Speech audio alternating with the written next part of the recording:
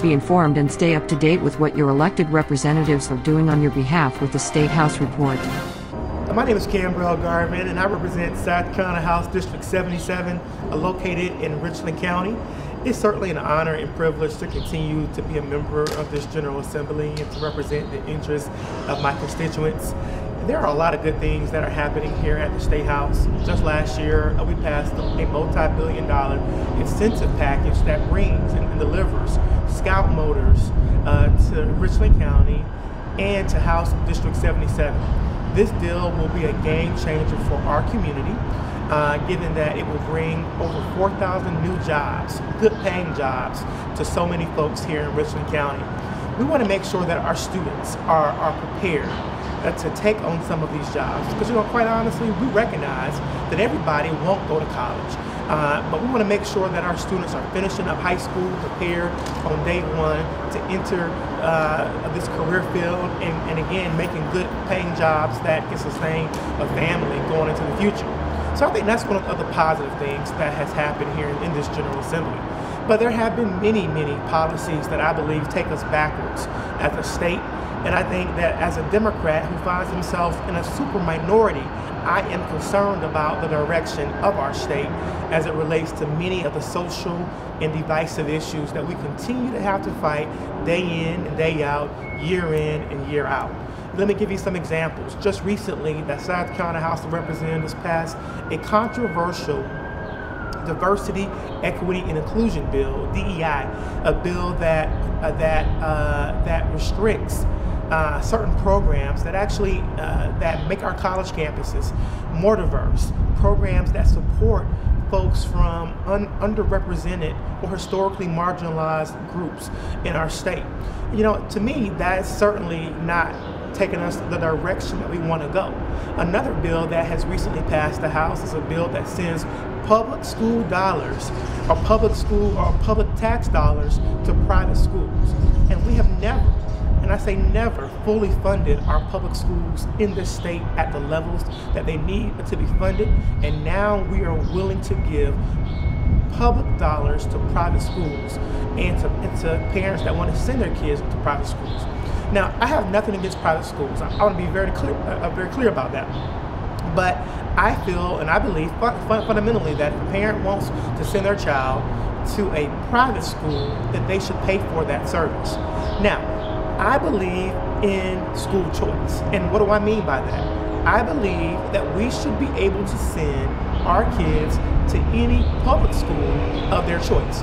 For example, here in Richland 1 and Richland 2, we have some some very excellent public school choice options, from Montessori to gifted and talented and so forth, that our students can take advantage of. I support those sorts of initiatives. And so I just want to be very clear about that. I think taking public dollars and sending it to private schools is a bad thing. In addition to that, the South Carolina House recently passed, the Senate passed it, and now the governor has signed into law a controversial open carry bill. Now, what does that mean?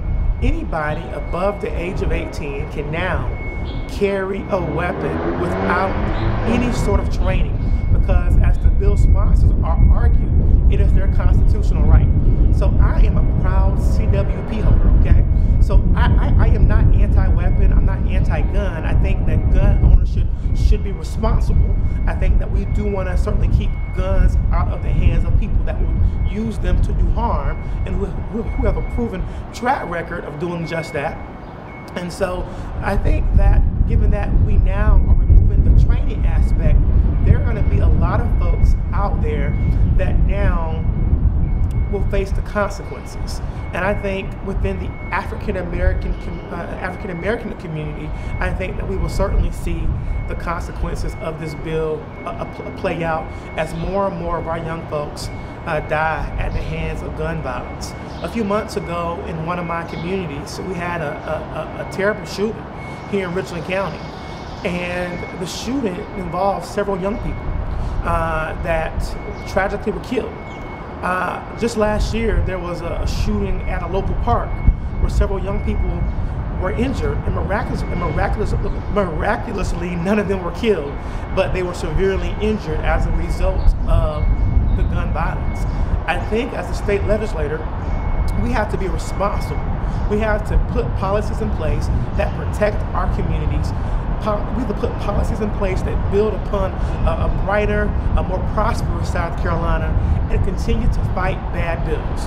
But I will say this, progress will not come so long as this General Assembly that we have in place, that's just truly controlled by far-right Republican extremists, until we change the landscape of this General Assembly, we will continue to get bad policies that take us backwards as a state instead of forward. So whether it be DEI, or whether it be constitutional carry of weapons, whether it be sending public dollars to private schools, we will continue to see these sort of draconian policies until we make a difference and until we can get more folks in this body elected that can stop them. As Democrats, I said it 4 years ago when I did this interview with this update, as Democrats, we are in a super minority. Every election cycle, we lose more members. And until we stop that bleeding, until we stop that tide, we will unfortunately find ourselves continuing to have this conversation about how bad things are and how much more progress we need to make. And I will end with this statement. I remind my colleagues often here in the General Assembly that we are no longer in 1964. This is 2024, and the policies that we implement, the ideas that we champion, should be reflective of the fact that we have made progress. However, unfortunately, we continue to regress as a state, we continue to regress as a nation, and we have to stop this tide. Or if we don't, then the rights that our parents enjoyed, the rights that our grandparents enjoyed, my kids' generation will not be able to enjoy them. And that's scary. Thank you.